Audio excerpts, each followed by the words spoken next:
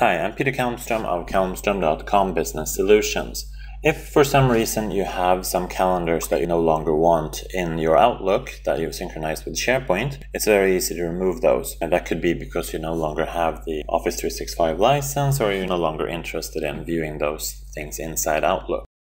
You simply go down here, switch the view to folders, and there's a section down here where you have SharePoint lists.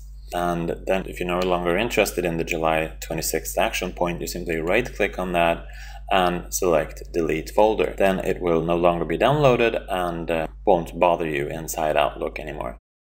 Notice though that the Outlook link is the only thing being deleted here.